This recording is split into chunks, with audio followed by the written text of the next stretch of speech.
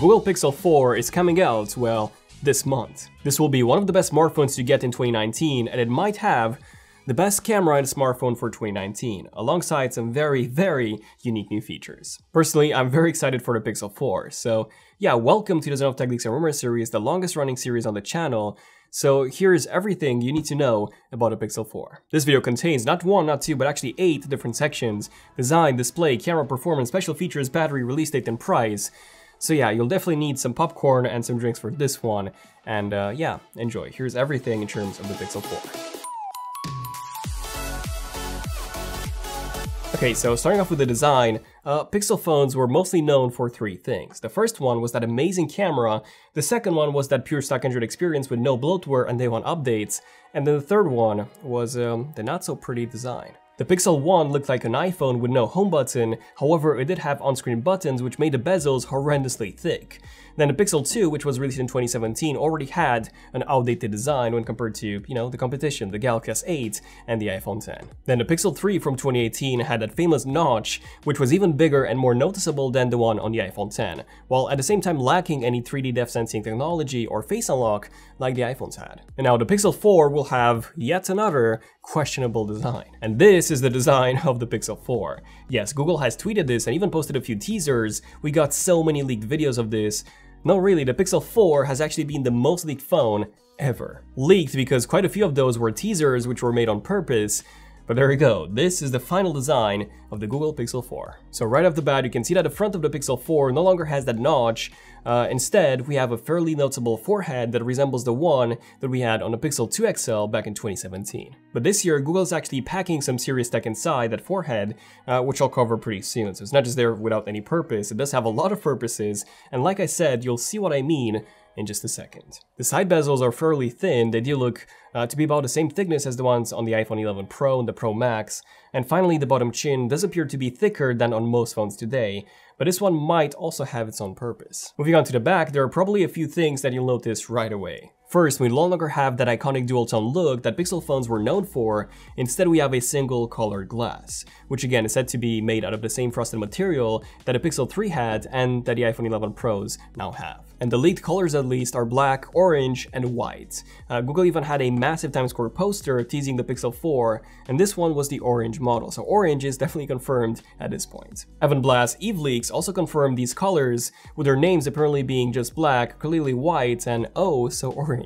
You gotta love Google's names. Like, honestly, Google has some really unique and awesome names. And something that you might have noticed is that even though we no longer have that dual tone look, we do have a black frame on the white and the orange models. So in that case, we still kind of get the dual tone look to some extent, which I do really like. It reminds me of having a bumper case on the old iPhones. It's got that look, which I think looks quite neat. And finally, probably the most noticeable thing on the back is that camera module, which now looks way different to how it used to look like on previous Pixels. It looks very similar to the iPhone 11 Pro's module, the only difference being that it's black on the inside rather than matching the color of the back of the phone like it does on the iPhone. So yeah, in a way, it does look very similar to the camera module that we had on the iPhone 11 Pro mock-ups, if you remember those from, you know, the previous videos. It's not a triple lens camera module, unfortunately, it's just a dual one, but I'll be covering all of that and more in the camera section of this video, so stay tuned for that. Also, the fingerprint reader on the back is now gone, and it has now been replaced by something even better. So the back has quite a clean look, and overall I do think that Google's moving into the right direction when it comes to the design. And yes, I know it's not as sleek as the S10 or the OnePlus 7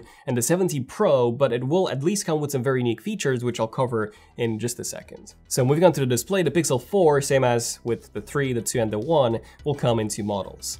The regular Pixel 4, which will come with a 5.7-inch Full HD Plus display at 2160 by 1080p resolution and 424 ppi, and then the Pixel 4 XL, which will come with a 6.3-inch Quad HD Plus panel, so 3040 by 1440 resolution at 534 ppi. These will both be OLED panels with Gorilla Glass 6, HDR support, 100% DCI-P3 coverage, so they will be very good panels, and they will also feature something quite unique and special.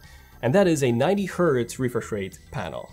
Yes, a high refresh rate display such as this one is something that we already have on phones such as the OnePlus 7 Pro, the 7Ts, the Asus RG gaming phones, the Razer phones, so more and more manufacturers are adding a high refresh rate displays to their phones, And yeah, the Pixel 4 will be one of those phones. What this means is that all the animations would be 50% more fluid than on a regular smartphone, which has a 60 Hz refresh rate panel. You know, your laptop, your computer, your monitor, your TV, most of them have 60 Hz. So yeah, the Pixel 4 will be more fluid than all of those. Moving on to the camera, Pixel phones have always had a stunning camera.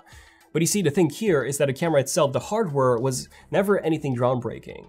Instead, Google's machine learning has been by far the best one in the industry, and they've been able to deliver some amazing results. However, like I said before, Google has always been behind in terms of the camera hardware. While all the other manufacturers have had dual and even triple and even quad camera modules, Google has only had one single module. In 2018 with the Pixel 3, we actually got a dual front-facing camera module, which was one of the first ones in the industry.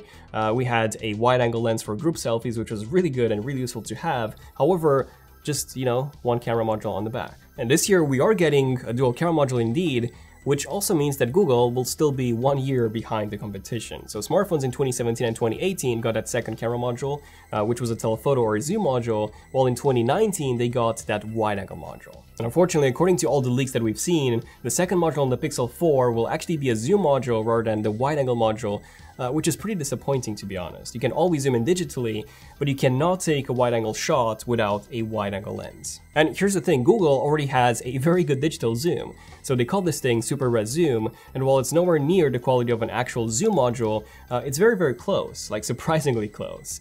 This is why I personally don't believe that a second module will be a zoom module. I still have hopes for this being a wide-angle module and the leaks being fake. But yeah, unfortunately, all the leaks, every single one of them have pointed towards this module being a zoom module, unfortunately. Now, speaking of modules, it seems like we would not be getting a dual camera module on the front anymore with the Pixel 4. At least not according to the official images that Google itself posted of the Pixel 4 and all the sensors that they have on the front. And as you can see from this one, we only have one camera module on the front, and I'll talk about all the other sensors that you can see here in this image in the special features section of this video. However, this is expected to be a wide-angle lens, or an ultra-wide as everyone's calling it now, which means that Google will probably take all photos zoomed in digitally at a low resolution and then zoom out for that wider field of view when you need to. So yeah, pretty much a similar technique to what Apple's now using on the iPhone 11s. Now, in terms of the camera specs, the selfie camera is reported to be an 8 megapixel sensor, f2.0 aperture with 1080p video recording at 30 frames per second. Now, I do believe that this will be upgraded in some way, because this is such a big downgrade from the 4K 60 that we have on the iPhone 11s, for example. So that's a huge difference, 4K 60 versus 1080p 30. And then the back-facing camera is reported to be a 12.2 megapixel sensor with an f1.6 aperture, same 1/2.55 inch sensor like we had before in the Pixel 3. However, with that f1.6 aperture from the f1.8 that we have now in the Pixel 3, we would be getting more light into the sensor, which in turn will mean better low-light photography. Video recording with the back-facing camera will finally be bumped to 4K 60, as the Pixel 3 could only do 4K 30. And we've had 4K 60 on phones since, 2017. With the iPhone 8. Now, the Pixel 4's camera will actually have two brand new features.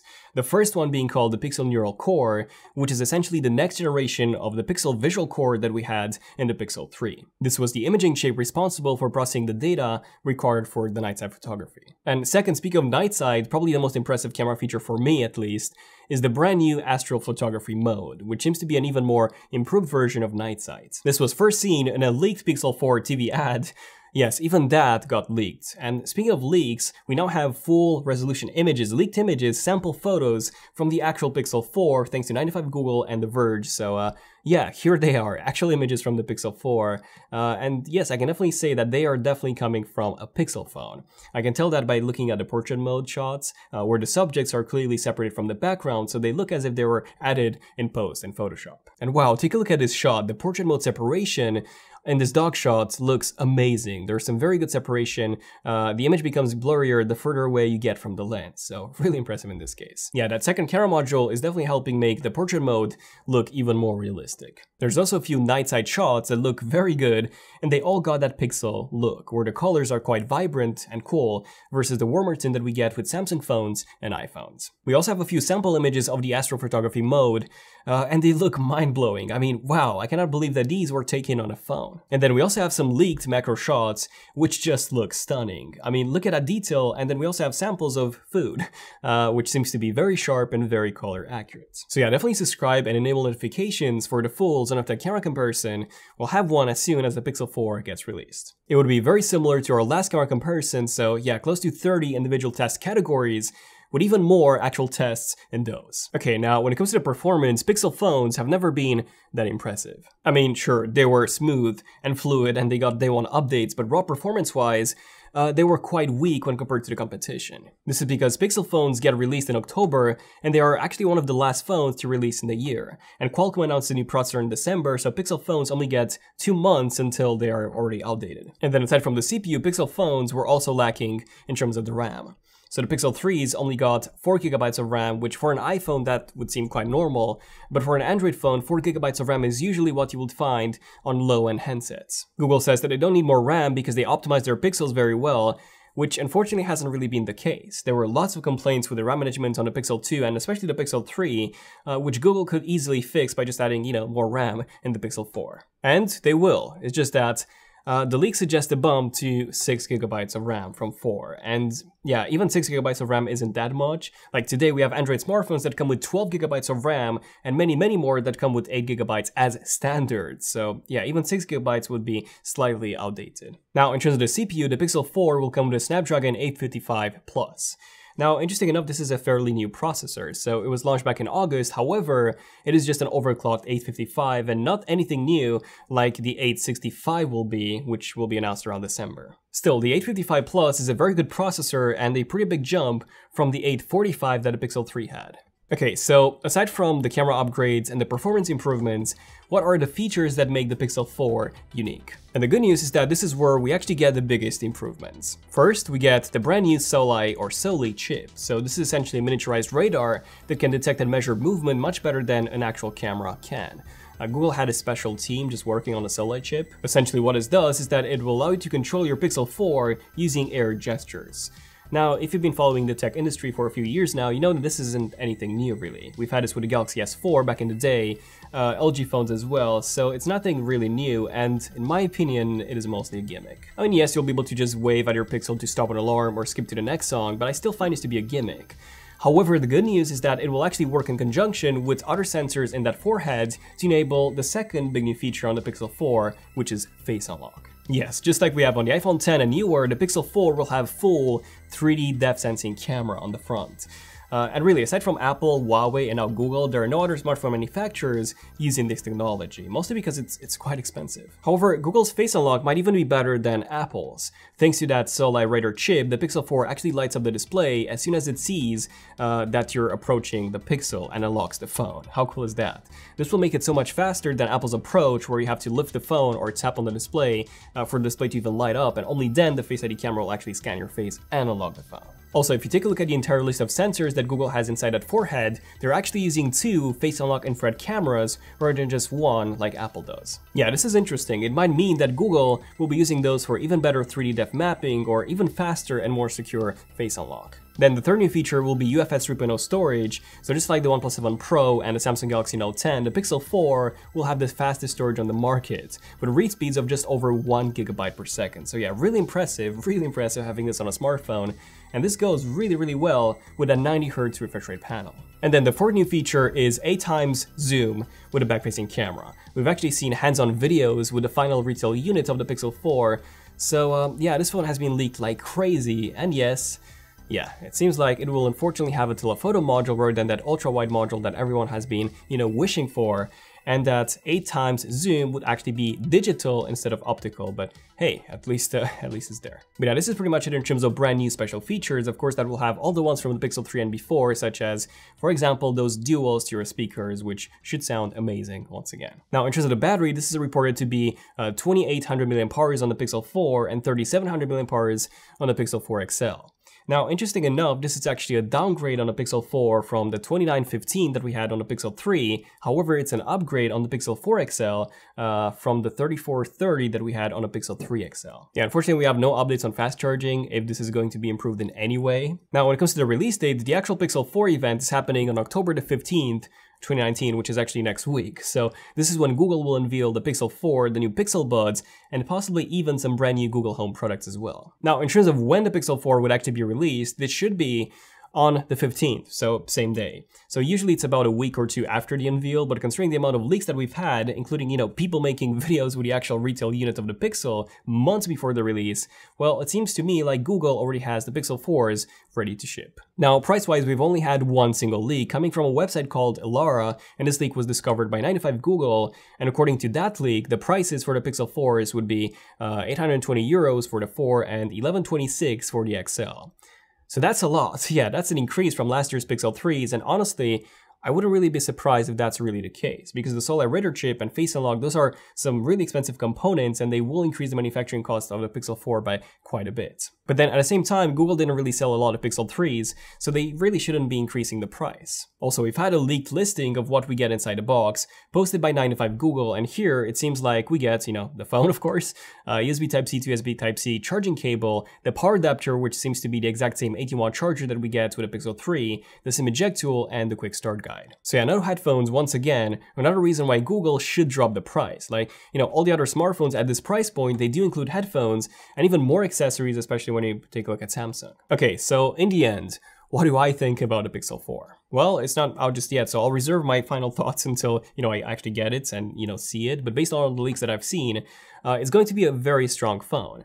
Basically, a OnePlus 7T Pro with a much worse design, but with Face Unlock, air gestures, and a much better camera, and an even more stock OS, and they want updates as well. Literally, they want updates. It won't be the prettiest, but it might just be the best Android phone of 2019. So yeah, let me know in the comments your thoughts on the Pixel 4 and the 4 XL. Definitely subscribe notifications if you want to see more Leaks Rumors episodes and more in-depth tech videos like this one, hopefully was. And yeah, don't forget to check out our website for articles on interesting stuff. And this has been pretty much it. So thank you for watching. I'm Daniel, and I'll see you guys in the next one. ZONEofTECH, signing out. Cheers.